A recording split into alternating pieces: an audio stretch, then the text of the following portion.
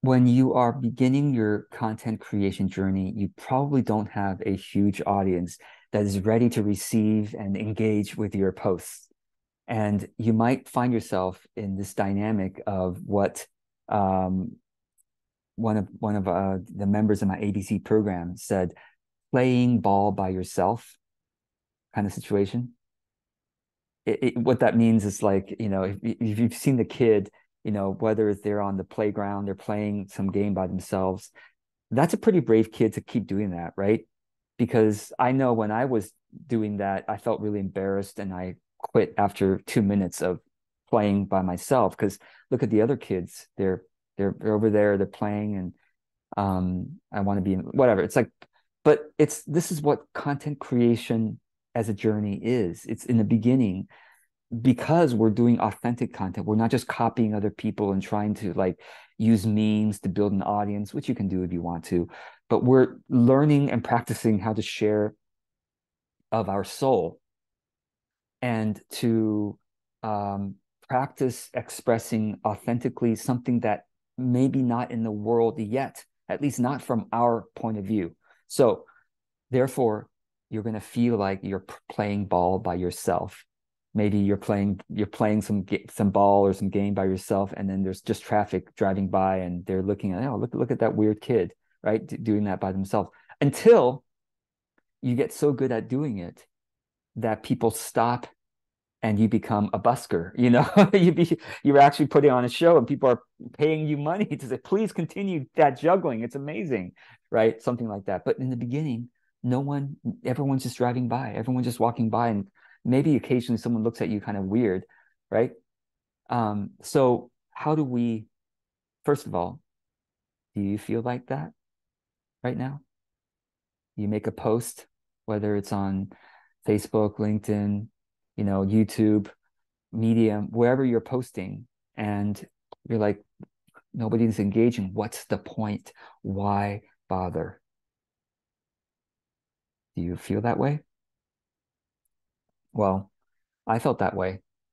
When I first began, some of you, I don't know if any of you here or some of you watching this may remember my early exploits in content creation. I started in 2014. I started my business in 2009, not knowing about content creation. I was just hustling and trying to get people to buy my stuff and never building an audience and always having to work so damn hard to get enough clients. 2009 to 2014. It was that kind of a salesman type of experience. It was I didn't like it. That's what made me want to quit my business. But in 2014, I got inspired. 2012 to 2014, I started getting inspired. And I started in 2014. It took me 2 years to like commit to it. And I created something called Our Highest Work. It was a podcast and a YouTube channel. It's still there, the YouTube channel, and YouTube channel, podcast, and a Facebook group, a private Facebook group. Well, I don't know if it's public or private, but I basically invited some of my friends to support me as I created this. And I didn't want to play ball by myself.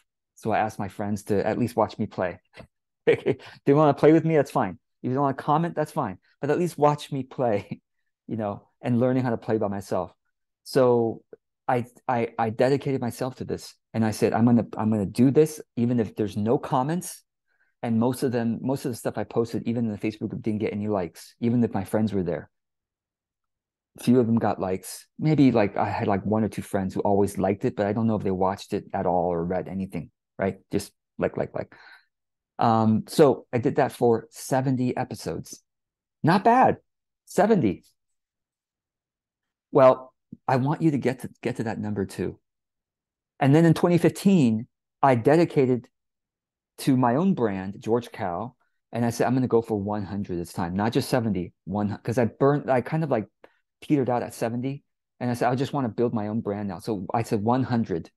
I'm not going to quit until I get to 100, and it's daily, Monday through Friday, every single day until I get to 100. You don't have to do that, but I felt I needed to do it to not have it be a question at all whether I was going to create something and post something that day. There's no question. I'm just going to do it. There's no question. It's 11:50 p.m. It's almost tomorrow, and I'm going to do a 3-minute video and write 2 sentences. because every all 100 is going to be a video and a written something. Doesn't have to 2 sentences, 3 sentences is just fine. So anyway, the takeaway from this, you don't have to play ball by yourself. You can start a private Facebook group so that it's not public, and you can invite a few supportive friends and say, will you watch me play? Will you support me? If you see my post, just like it. You don't have to read it. You don't have to watch it. I know we're all busy, but if you happen to see it, just give me a like and knowing the group is there, so I know that I'm actually putting it there for someone who might see it. Okay, so that's one possibility. Another possibility, those of you who can afford it, join Soul Gym. Some of you are watching this who are part of Soul Gym. Some of you who are watching this are not part of Soul Gym. But Soul Gym is the program I created because I wish I had that myself, to have this kind of loving community to support me in playing ball by myself until I was good enough where I could, play ball and have people pay me to play ball. So you don't have to play ball by yourself. That's takeaway number one. Number two, though, and this is maybe even more important. Even if you create a Facebook group or even if you join Soul Gym, you're still going to have the experience where you post something and you don't get the feedback quickly, right? Like you post something and we're like, how many of us are like, okay, I posted something. Now I'm going to go ahead and wait 72 hours to see if there's a like. No, we wait 72 seconds. Like, we check the notification. Wait, I just posted this 70 seconds ago. There's no like yet. Check another 30 seconds later. There's no comment yet, right? So no matter what, you're still going to have that window where you feel like you're playing ball by yourself. You have a little bit of visibility hangover. And so I want you to practice in that moment until you get your first like, if ever, on that post. Know this, it is a spiritual practice of strengthening your internal locus of motivation. Let me unpack that just a little bit. You have two motivations when you post something, when you create. Okay, most of us are creating like on social media or newsletter or website or whatever. You have two motivations. Very simple. One is internal and one is external. When we're refreshing our notifications to see if there's a like or a comment, you are essentially giving your power over to the external motivation. You are saying, external validation, please show me that was worth doing. What I just spent time doing was worth doing, and that I should keep doing this in the future. I need external validation for that. Understand this is what's happening. So do you want to keep giving your power over to external validation? Or would you like to practice your internal power to say, no, I'm creating this for me. Yes, I'm creating it in service to some ideal reader, an ideal client in my mind. Yes, that's just a technique that I use to be able to have a voice or a writing style that speaks to that person. Yes, but the discipline of showing up and posting and creating and posting, that's for me. That's for me. That's for my creativity fitness. That's for my dedication to my higher self and the unfolding and the flowering of my authentic power. It's for me. And so therefore, I'm going to post and I'm not going to check the notifications every 72 seconds.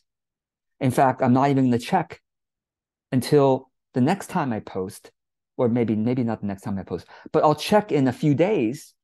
Just maybe I'll check once a month or once a week for data collection purposes only. I have a spreadsheet where I log the data and go, okay, that post got 0 likes. Moving on. So maybe you check once a month. You log data once a month. We will talk more about the data logging later on in this course because I think that's pretty important. But set that aside. If you don't do any data logging, I just want you to know that when you resist checking the notifications to see if you got any likes, you are practicing your internal locus of motivation. And you are becoming stronger and you are growing your authentic voice and power and confidence. And that is worth everything because that spills out to everything. And so let's go on from here. There's lots of things we'll talk about in this course about actually getting engagement from people. But this lesson, I wanted to emphasize this because this shift of perspective about why you're doing it, it will hopefully, as you practice this, keep you going past 70 episodes or posts, even with no engagement, past 100. And at some point, the trickles of engagement start coming in. And then you just, but by that point, it doesn't matter anymore because you're doing it for your own growth. And by sustaining that, the floods of engagement come in eventually. I look forward to seeing your comments below. Is this helpful? How will you deal with this syndrome, this experience of playing ball by yourself?